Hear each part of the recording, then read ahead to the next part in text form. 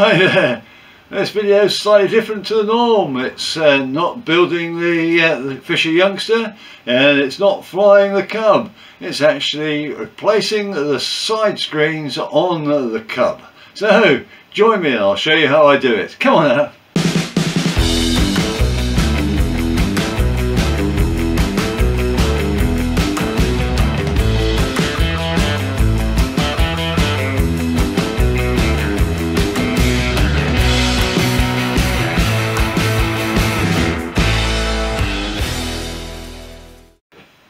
Okay, so I've taken the hardware off this side window. Show you the problems we've got. I don't know how well it's showing up on the camera, but there's quite a crack there. It's sort of split open fairly well. It's cracked down here.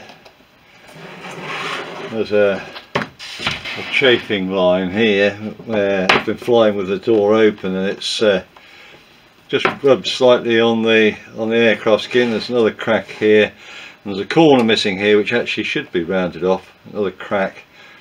There's a few bits and pieces on these side screens now, which considering I fly around with them open, take off and land quite often with them open, and they've seen a little bit of life in the aircraft now, and they're only very, very thin material. In fact, I can't remember what it is.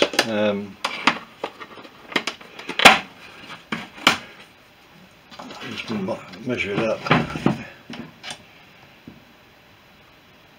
1 mil. So 1 millimetre thick transparency material. Yeah, they get buffeted by the airflow. I don't think they've done too badly. So I've got the hardware off the two side screens. I'm going to do both of them together. I'm just going to drill out the rivets. These are large head 1/8 rivets, so the head's quite large. I am doing a slight change to the way it was originally fitted.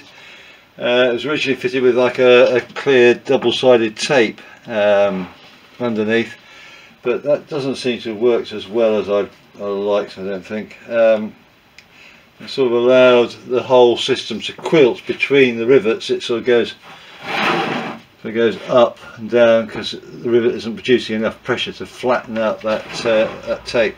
So I'm going to do something a little bit different. I'm going to use clear silicone sealant between, so hopefully this will flatten out so I won't have those little kinky bits, and I'm going to use the clear silicone also through the holes to stop the tails from rattling up and down the door, because I don't want the tails rattling around inside. So once I've drilled this off, and just before I fit this a lot, I'll put silicone down through the holes to hopefully catch the rivet tails. And then I'll put a thin silicone bead all the way around to bed this on. So I'll start off by drilling the heads off these. Now luckily the way these break off, these are break head rivets, so in other words you don't have a tail sticking all the way through. It should be relatively easy, he says, to just drill the head off. And I use slightly oversized drill for doing this. So I just go down.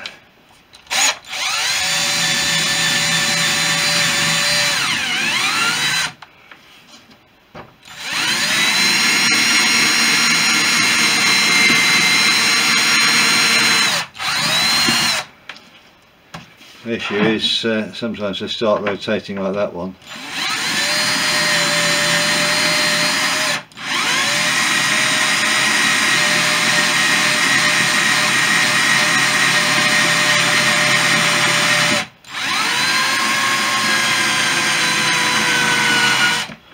There you go, and the head comes off. That one I'll probably be able to punch the head off because it's aluminium, so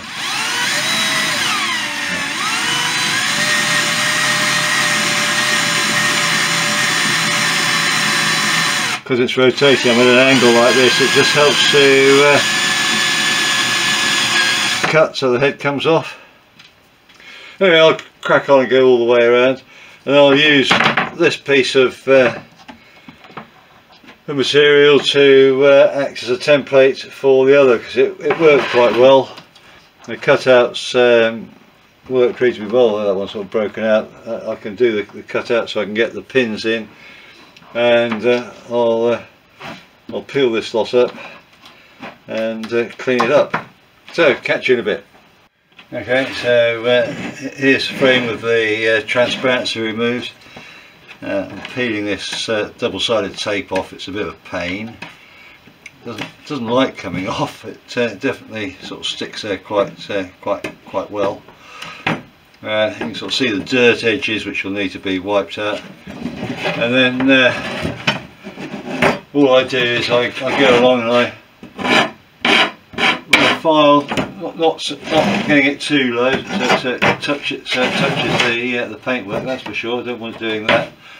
But any of these which feel a little bit too high, I just file it off. And then 3.2 1/8 drill. Actually, just drill that gets the rivet tail inside. You don't remove too much metal that way. Then the whole lot is cleaned with an alcohol. I'm actually using denatured alcohol. And you end up with, in true Blue Peter fashion, here's one I prepared earlier, you end up with a frame that's all nice and clean like that. Already, I'll give that a degrease just before I put the silicone onto it, and that way it will, the silicone will stick. And there we go. So I'll just finish this one off, and then I'll start playing with the transparencies, getting those ready to fit.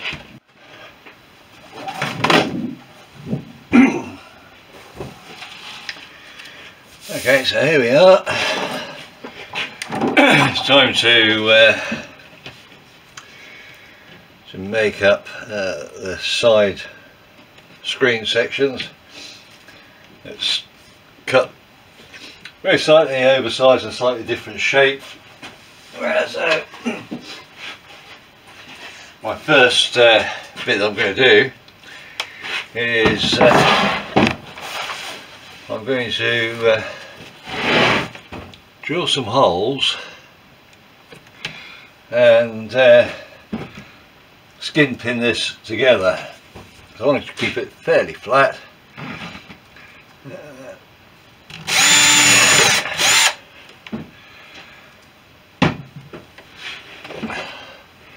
I'm using quite a blunt drill actually, and I'm drilling it out to 3.5 millimeters,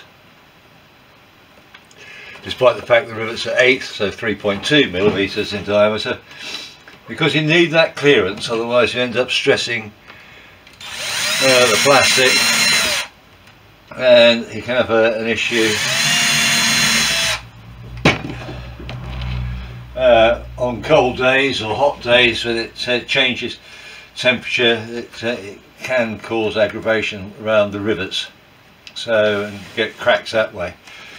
So I've got those two in.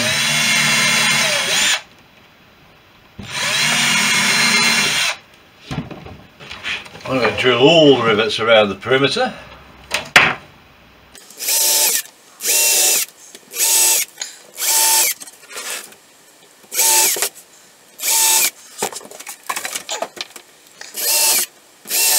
I'm missing out this hole. I'm going to back drill that through the frame once this is mounted.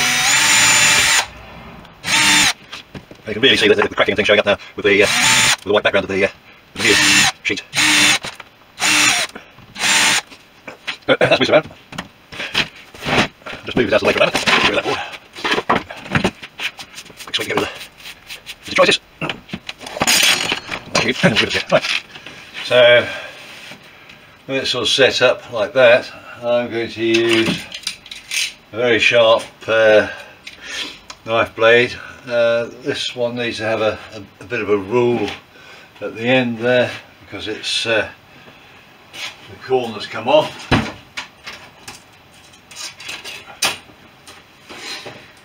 Although I will be putting a 45 on there, so it clears the door on the cub.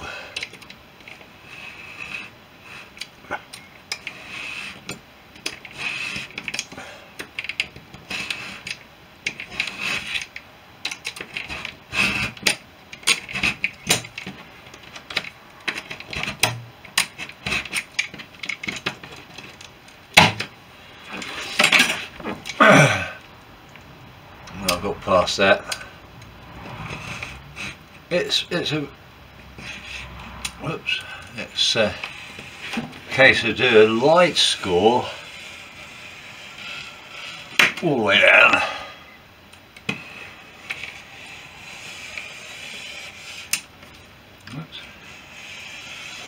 I've got the old one on top, so if I do wander like I just did, the new stuff is protected.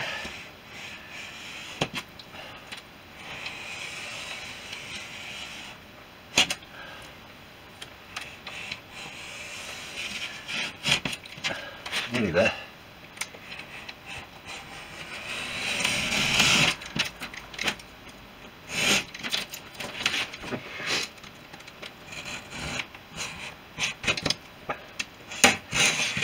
And as this is only 1mm thick, it makes life so much easier, but there we go. Looks all nice and flexible. You could do all these twiddly bits, but you leave this out in the sun.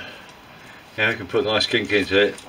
Leave it out in the sun for a time and things like that. It starts to harden up with the UV, and it's on cold days you'd be surprised how brittle it can get as well. As I tend to fly all year round.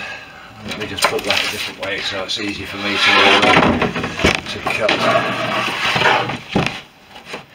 As I fly all the year round, that's why I'm changing the screens, because these have started to crack up now. They're only going to get worse in the cold winter weather.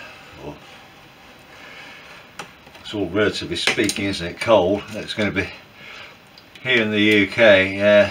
We don't get, or haven't been getting, cold winter weather, at least not the way I remember it back in the day. So there is an argument, I suppose, for climate change with that,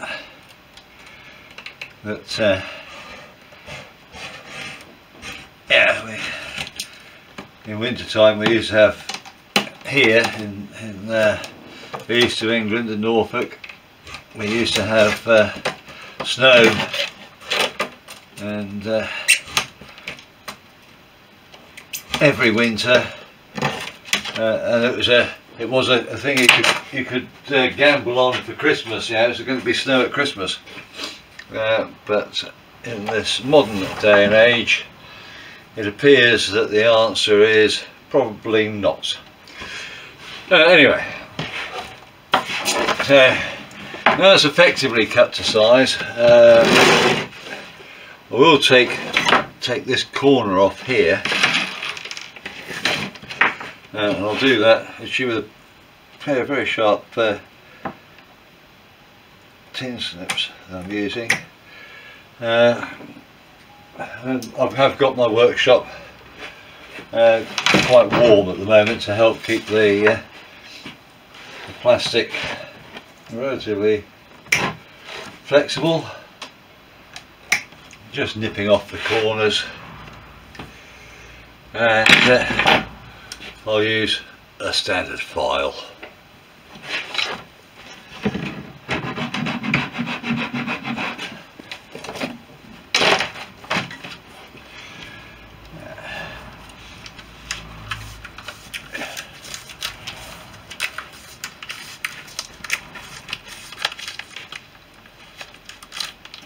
feeding this in.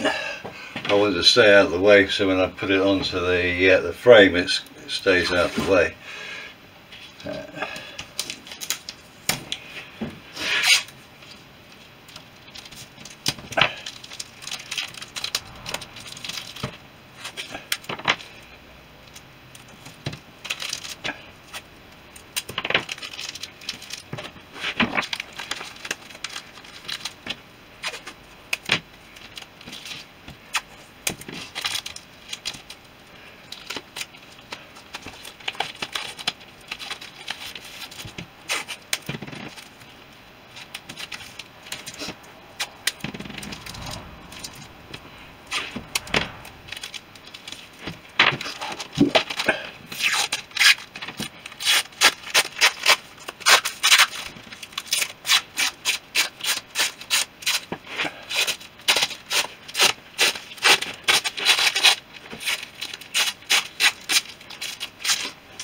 Right, one screen ready to go.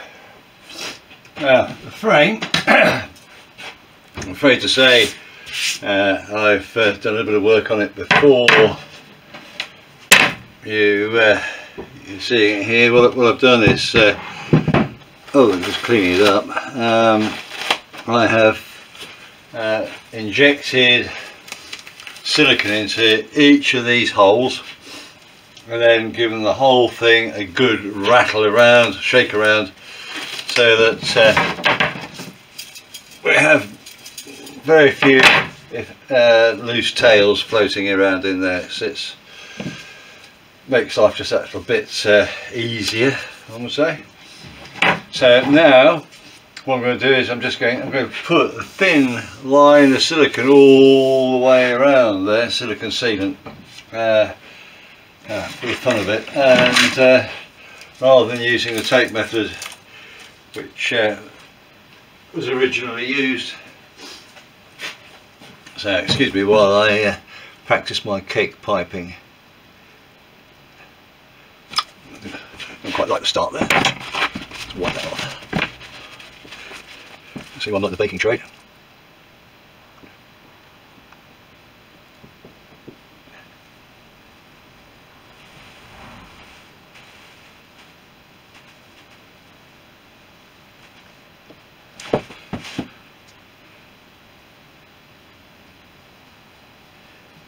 Sorry for not talking very much while I'm doing this, but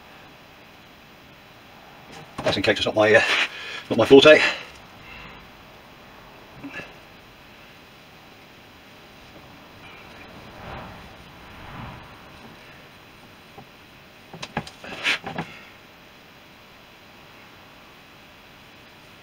Try to keep a constant speed and a line. It's not as easy as it might first appear.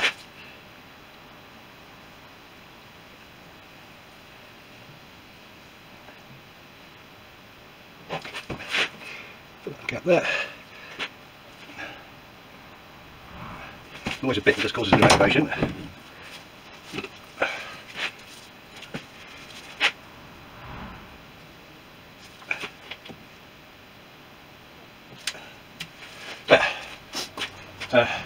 That's that done. I'll just move that over there out of the way for a bit. Screw out the frame. Take this sight. Hey, move it. 2 rivets in. Stay stuck back. That one's going in that hole, and that one's going in that hole. There we go. Ah, that's definitely what I didn't want to see. But we're lucky, it doesn't seem to have affected the silicone. Right. So that's now in position.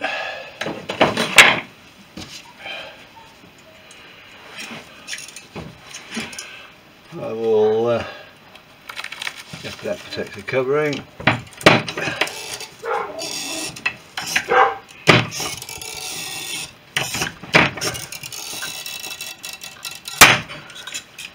And I'll just work around sticking the rivets in.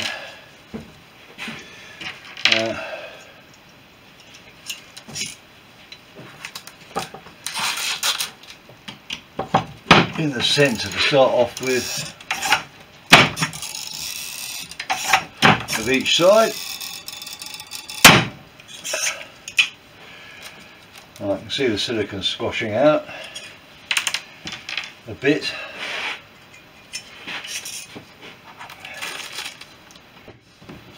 So here we go, all the rivets are now in, and turn it over.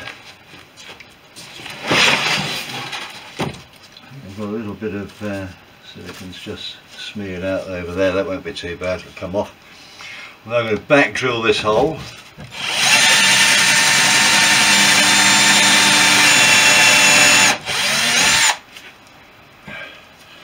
That's the most frightening one of all, because should it go wrong and it will crack, that's the that screen messed up.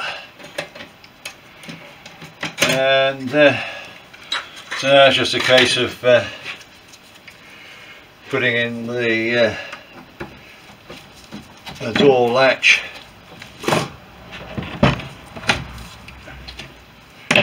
That hangs down. This little fellow goes on that way, and I just need to make sure I put the right number of washers on there. Looks like 2.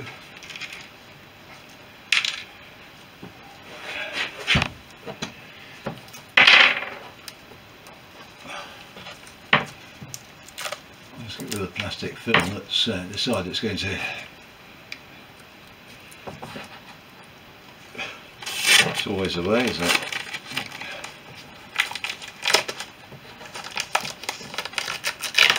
There you go. Put 2 thin stainless steel washers on.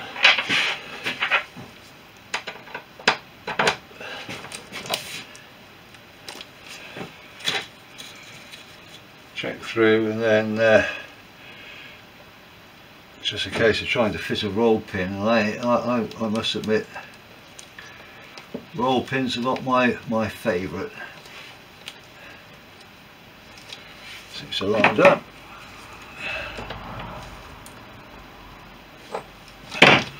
Roll pins in. I'll put shell tape, and there we go. A job to do. It's now ready to go back and be fitted on the Kub. Just got 2 pins that go through the hinges, and they're held in with split pins, so makes life nice and easy. There we go.